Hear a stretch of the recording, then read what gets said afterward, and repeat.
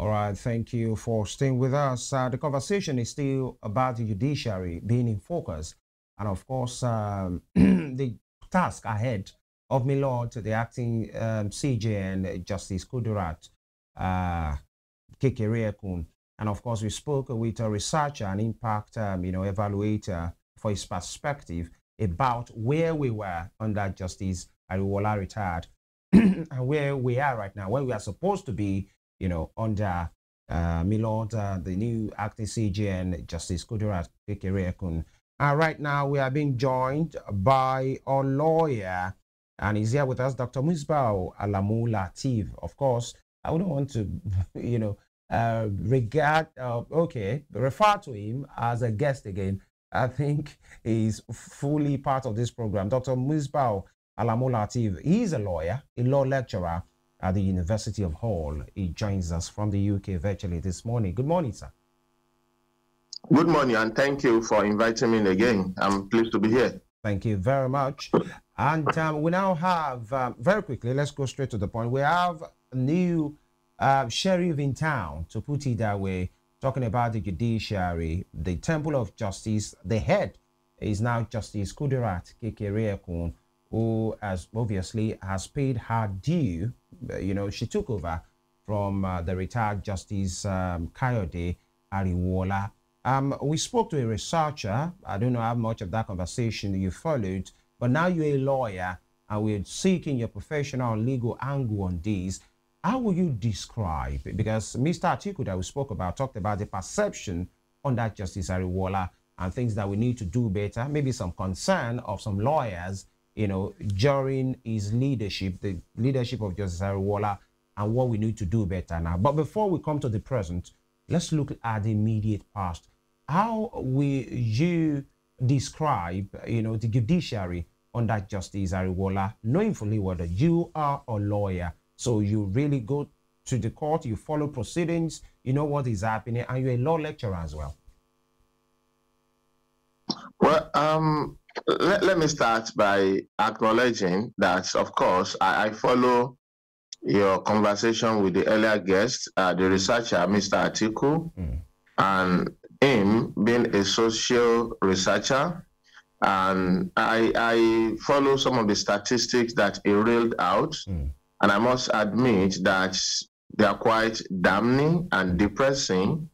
And it's quite difficult, to fault some of them, even though I may have one disagreement here and there. But this is a product of scientific research, I suppose.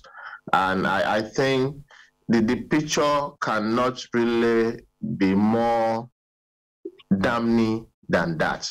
So having said that, I think it may not be exactly possible, and scientifically so, to use one word or even a few words to really categorize or describe the tenor of the immediate past CJN, Honorable Justice Ariwola retired. And I say this because the rot in the judiciary, as Mr. Atiku has rightly captured in his data analysis, it's something that is endemic, and I don't think it is actually easy to single out the justice system in Nigeria, from the entire, I would say, corrupt system that is now the Nigerian system, if I can put it that way.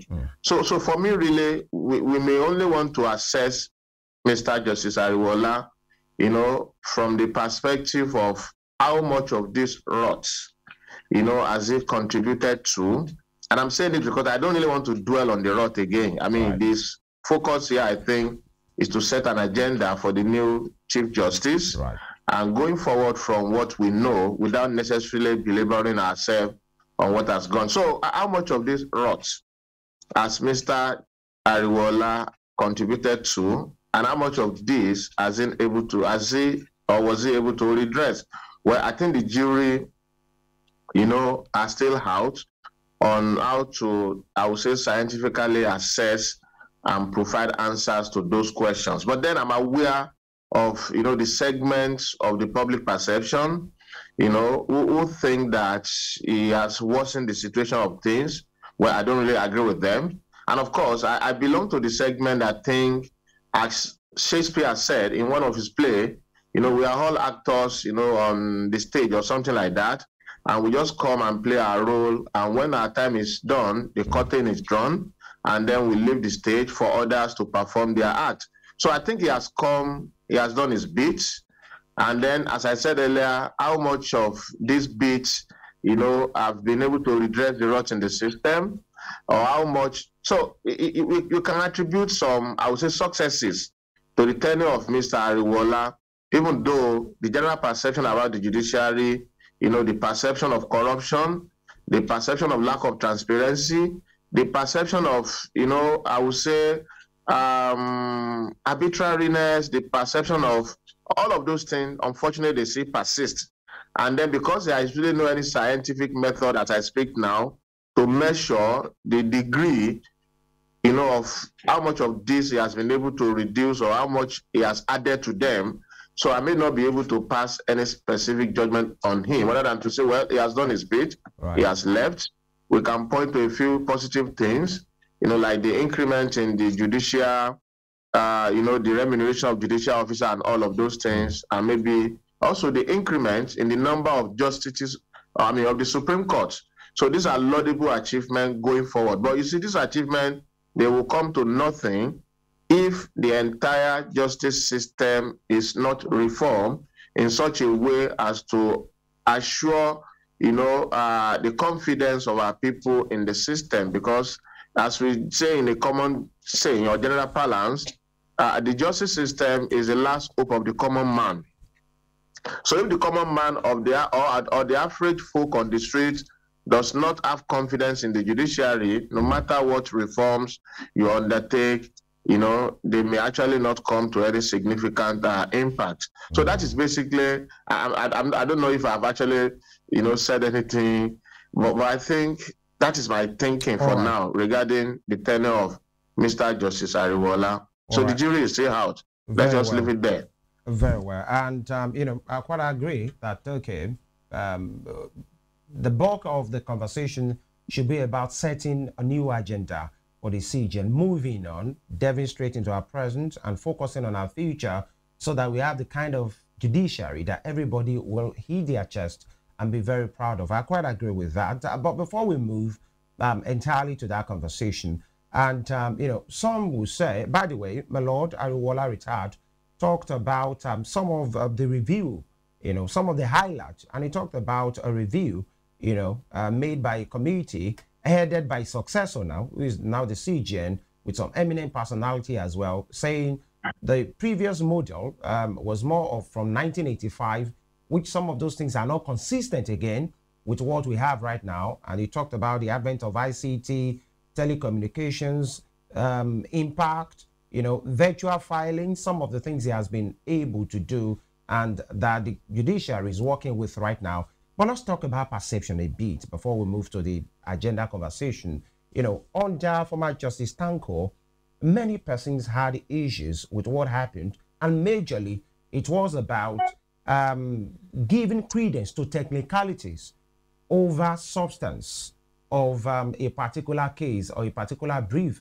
And it happened severally. In fact, at a point, the highest cases were being named, colloquially by Nigerians as, a technical Supreme Court, a technical judiciary, which technicalities were taken, given merit, over the substantive nature of that particular brief or particular case. Under Justice Ariwola, Mr. Atiku talked about transparency and how, fickle some of those things were. But as they will say, any space of human endeavor, there might be margin for error as well. But, the technical thing under Justice Tanko retired, the perception and transparency thing under, my Lord, the just retired Justice Ariwola. Do you agree with that, with those who had that perception? Number one. Number two, is it really a case of these individuals presiding over the judiciary, or is it just the system? If you understand what I'm saying. Yeah. Well, if I can make some point out of that, I think I want to start by saying yes, perceptions are very important, in, making decisions on how to reform a system, or assess, how a system has worked, and then maybe going forward and all of those. So it is actually not exactly easy or possible to dismiss those perceptions, because these are what people see, these are what people feel, and all of those. But how much of these perceptions are actually real or correct is another thing entirely. And I'll give just one example. Yeah. You mentioned technicality. I've seen people made a number of, I would say, needless points, or overemphasizing or over dramatizing this issue of technicality. And an average lawyer would tell you that technicality is indeed part of the law.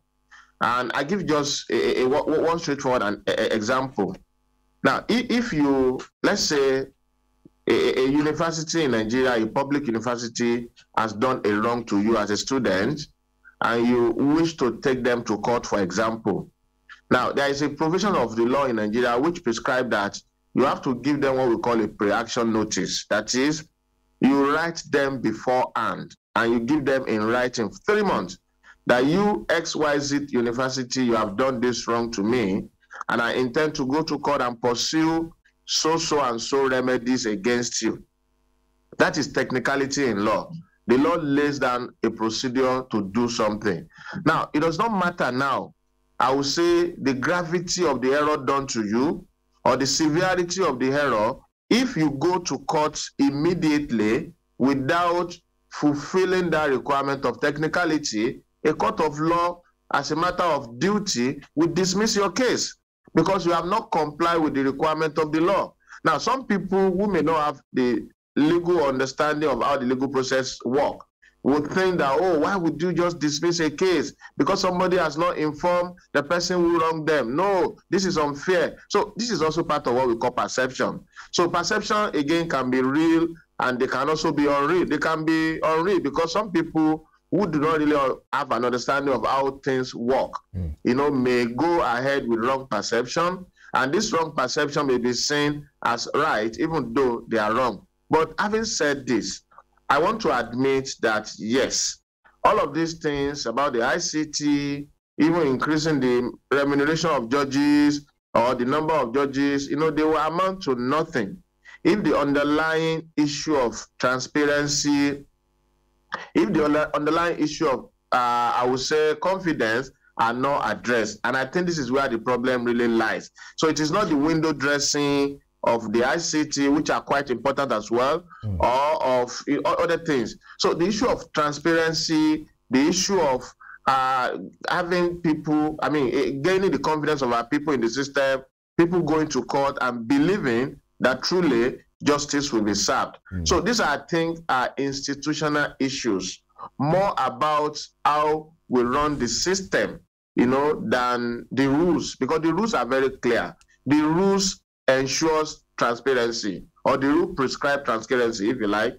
The rule prescribe impartiality. The rule prescribe, that people should not allow external influence. This is why judges subscribe to what we call judicial oath. So all of the rules are there, but unfortunately, there are weaknesses in the system, the justice system, such that these rules are sometimes observed in their breaches. So this, for me, really are the problem. So I cannot specifically, narrowing down to your specific question now, I cannot specifically say, in the affirmative, that the perception about Justice Tanko or whoever are right or correct, well, they can be right, they can be correct, depending on sometimes who is saying it. But generally speaking, I think we have all come to the conclusion that the system is riddled with corrupt practices because you have some bad judges.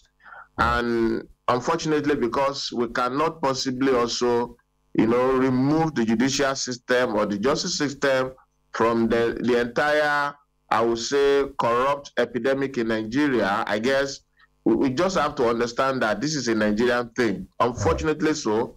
And because it is a Nigerian thing, we have to focus not only on the judiciary, but even the external factors, that influence the judiciary. But if the executive is corrupt, if the legislature is corrupt, I mean, if we say corruption is endemic in our system, then addressing it in one segment without looking at other segments, where the impact of corruption in those places can also, influence the judiciary, we amount in exercising futility. So we need to generally address not only this issue of corruption in the judicial system, but also in the entire Nigerian system, because this system, they are symbiotic, they work together. You cannot really separate one from the other. They are interdependent, if you like.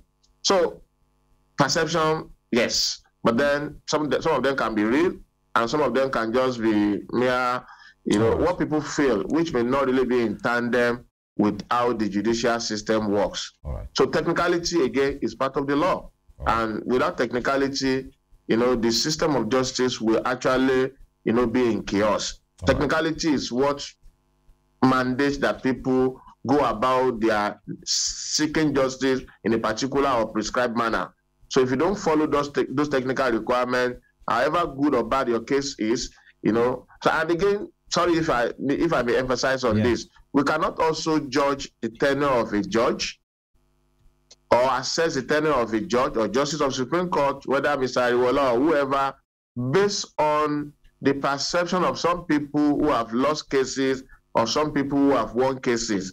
People who have won cases will generally want to think a judge is excellent, is perfect, and this. And people who have also lost cases, naturally may also think a judge, has compromised. So these are the challenges with relying only on perception to assess, how a system works. So we have to really understand that it goes beyond some of these perceptions that are usually informed by sentiment, that are sometimes also influenced by partisan interest. People are generally not, happy, with the outcome of a decision, and then they think the judge has corrupted himself or herself and all of those. So it's a very, a large canvas, I would say, to fish from. And we need to break down things, into pieces to be able to understand how they work. All right, sir, thank you for that brilliant comment. In one of your statements, you mentioned external factors, influence, I beg your pardon, and also corruption. So how independent of external influence do you think the judiciary was under the former CJN tenure? And also regarding corruption, we also know that one of the issues affecting the judiciary is corruption. Do you think that the new CJN can tackle this menace? Well, talking about thank you for that question too, beautiful question. Well, talking about corruption under the immediate past CJN or independence, right? Let me use your word, independence.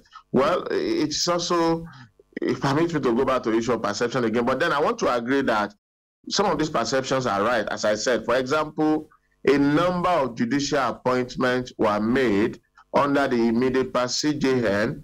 Some of these appointments, allegedly, have been, I would say, allocated to people whom some people allege, again, because I've not really verified this thing, are direct relatives, son, daughter, or friends, and all of those. So for me, really, these are issues of conflict of interest.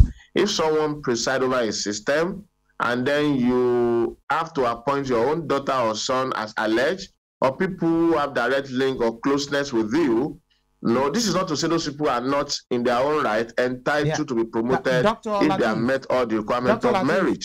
But then the issue of conflict of interest. So if you look at it from this perspective, if those allegations are true, then we can begin to really understand why the system is corrupt. Why this external influence, may continue to assail, effective or smooth running of our judicial system. Now, regarding the new acting CJN, I'm happy that our first interview to the press after our inauguration was to also recognize this issue of lack of confidence in the system.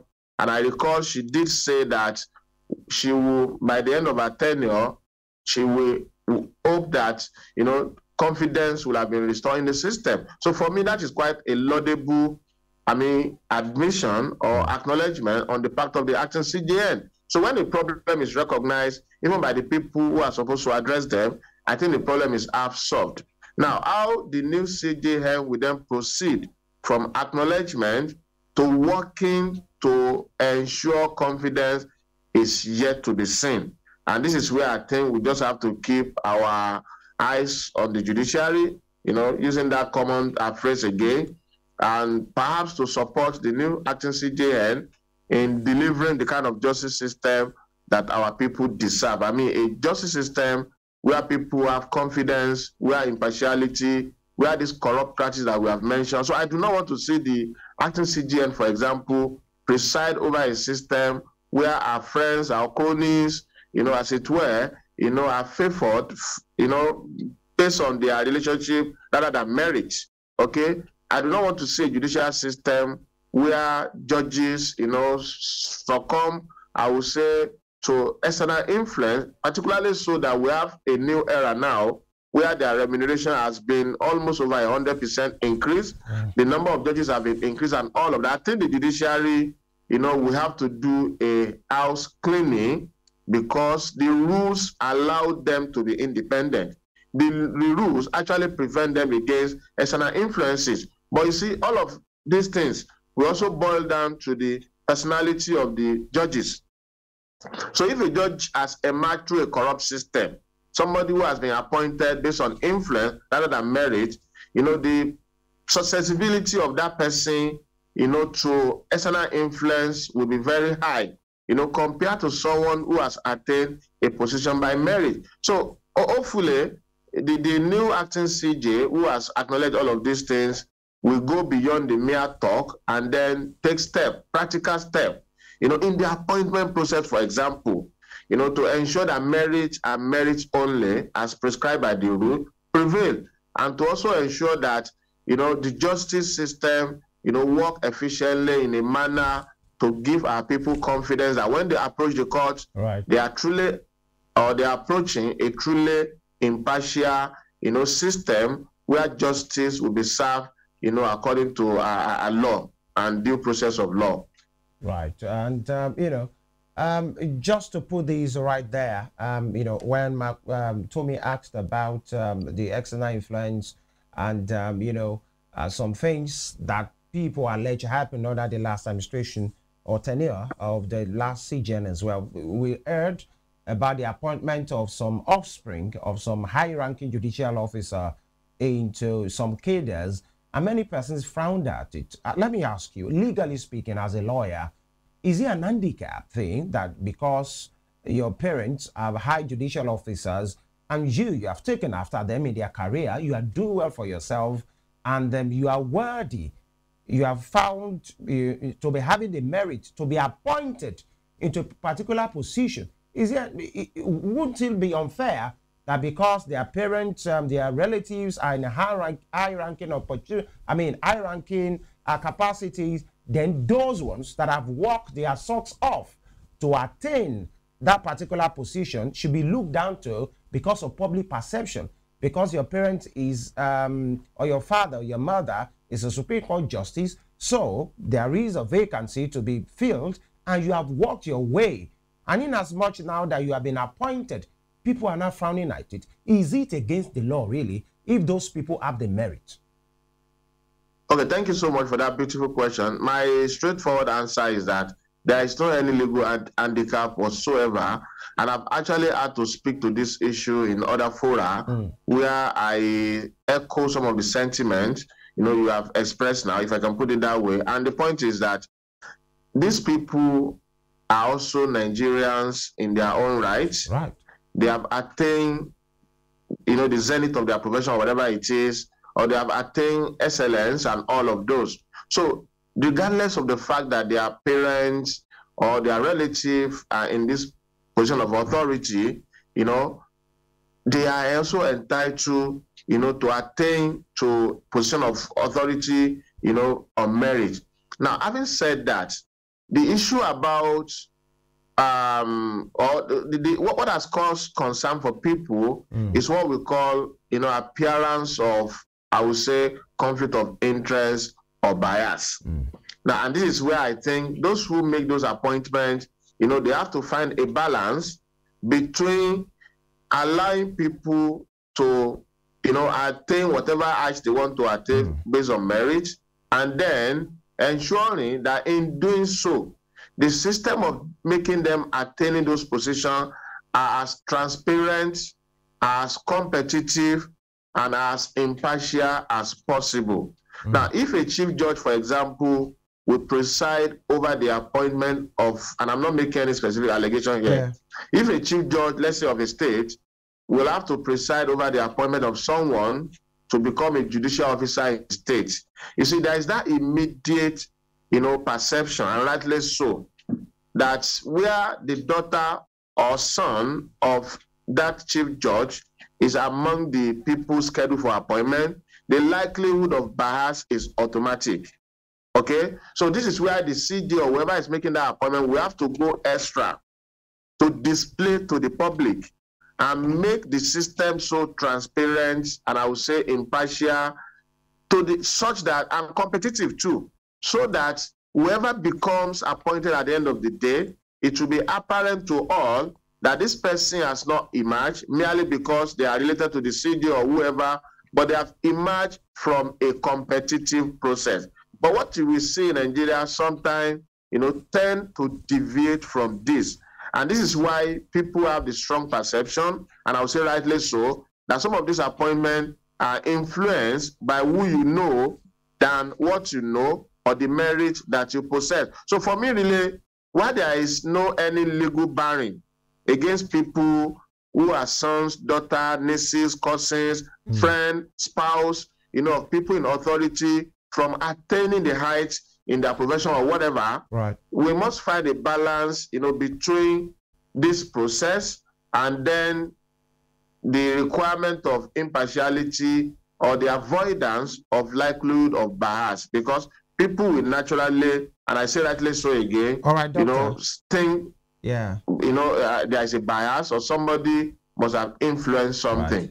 So I think it is about finding a balance, between merit and then avoidance of, I would say, bias and avoidance of, maybe undue influence, if you like, and all of those. So it's a matter of finding balance. So the issue is more of a moral burden, than any legal. There's no legal requirement of law barring anyone. But then it is more of a burden, moral burden. How would the public see this? Would the public not really think this person has attained so and so position because they are related to so and person? And yet, whoever is related are also entitled to live their life. They are also entitled to rise through their career and become whatever they have worked hard to really become. So it's, finding that balance. And this is where system matters. This is where the judicial system or institutions, are very important. So if you have very strong institutions, and I'm using the word competitive again, where those positions are laid open to everyone and it is made competitive, the recruitment process, there is transparency, there is accountability, there is competition and all of that, okay? People will definitely have confidence in the system, regardless of whoever has emerged from the process at the end of the day. Very well. Dr. Lateef, setting the agenda right now, the tax, before the CGN right now, and a couple of recommendations have been made by Leonard Seek, and I just read out some of them, and then you add yours as well. Chief Ola said there needs to be a rethinking, repositioning, restoration, rebranding, and rejigging of the judiciary. Shashore SAN, said she should release state judicature. That's the way he put it. Let me take that again. She should release state judicature from the shackles of central control, whatever that means. Maybe you might want to help us with that. Alege SAN says the principle of judicial precedent must be respected. A situation where cases on the same set of facts result in different outcomes is a dangerous trend, and we saw that happened, under the last tenure of the judiciary, under the tenure of Justice Ariwola. Idigbe SAN said she must be courageous to resist skeptics and defend against internal and external pressures. And Yadudu said she should ensure that bad eggs in the judiciary are not treated with levity or a mere backslap. these are recommendations from very senior lawyers and learned say. You agree completely with them, and what will be your own addition as well? Well, I agree with them absolutely, and I think these are quite important things the new acting CJN, we truly have to focus on. But you see, the irony here is this. All of these respected persons you have mentioned, and I mean respected persons, and this is not casting any aspersion, they are truly respected, but they are also part of the system, and they are part of those. Some have also accused at one time or the other, of being responsible, in quotes, for some of these rots in the sea. And I give just an example. Yeah. These personages that you have mentioned, they are all learned sick, and with due respect to them, these are people whose cases, are dealt with, expeditiously when they approach the courts. And sometimes rightly so too. But people have also said, okay, some of the challenges in the judicial system is that some people, they get their case heard, so quickly that you wonder how they do it, whether they have not really. So what I'm saying is this: if a junior lawyer, for example, file a case at the Court of Appeal today, Court of Appeal, the closest to you is the one in Akure, that case may be in that court, I tell you, for almost 2-3 years without even being listed for hearing. But some of these persons that you have listed or mentioned, when they file similar cases, the case gets heard the second day, sometime within 1 week, and all of those. So these are part of the challenges we have in the system. So you see, Nigeria will like talking and talking and talking, and everybody can sermonize, everybody can pontificate. But when it comes to action, everybody know what they do behind the scene. So my urge is this, and I'm happy the acting CJ actually said that in our opening remark. We actually said, look, I can't do this alone. This has to be a collaborative work. People will have to work to me. So work to me rather. So for me, some of these, respected personages that you have mentioned, I hope some of them will also collaborate, with the new acting CJN in ensuring that our judicial system is reworked, as they put it, is rejigged, as they put it, is reshaped, as they put it, or even the entire judicata, as one of them has put it, is revamped. Whatever it is going to be a collaborative work with all of this very big personality also coming on board, perhaps to ensure, impartiality, to ensure the smooth running of the system, such that a young lawyer will have confidence that when he files a case before a judge, the case will go through a normal process and will take the same time as a case of a senior advocate. Not that a junior lawyer will file a case in court today. The case will be on the docket for months, for weeks, without being listed for hearing, and the senior advocate will walk to court, file a case after that junior lawyer, and the case will get heard. How do they do that? And I can tell you, as somebody who has practiced at least for 15 years myself, that the system does not actually permit such impartiality. The system allows that when a son appears in court, you have to listen to them first, fine. But then the system does not say that when a son files a case, his case, regardless of when he files it, it can be heard the second day, the third day, fifth day. Or when a junior files a case, the case will remain on the docket without being listed for hearing. So these are kind of the system, So when we talk about the rot in the system, like I said earlier, it's an endemic thing, which, covers, it extends to the bar, not only the bench. So the big personages at the bar who like to dish out some of these recommendations, I want to encourage them, and including myself too. I mean, this is my 15, 16 years at the bar. So all of us, we need to work together, to ensure that we do the right thing so that the system can work better for all. All right. Thank you, Doctor. All right. The Nigerian Bar Association, the NBA, kicked off its 2024 Annual General Conference on Friday, August 23rd, 2024. The conference will be ending on Wednesday, 28th August 2024. Am I right, sir? Yeah, you're right. You're right. All That's right, so one program I think I'm missing right now. Yeah. I should be there as well. All right, let's talk about the Nigeria Law School, which is considered to be the incubator of most of these practitioners. So what areas would you advocate for further improvement so as to ensure the nation gets the best out of legal practitioners in the country? Well, Well, let me first and foremost, congratulate the Nigerian Bar. This is a conference. I think this will be the 58th or 59, if I'm not wrong. The NBA has come a long way, and this annual conference, is one of those events where the lawyers in Nigeria come together, to, I would say, discuss issues around the entire country and then the legal system and all of that. Right. So for me, really, I think this is another opportunity, to rethink our legal system in Nigeria, particularly the aspect regarding training of lawyers. Now, some people have argued that perhaps we should make law a second degree, such that people who come, because this day, and I've seen that as a law teacher myself, I taught in Nigeria for almost a decade at OAU, and then I teach here as well. So I've interacted with new lawyers, new wigs. So, and without some prejudice to them, I think we now have, many more, in quotes, immature persons, coming to the bar to practice law.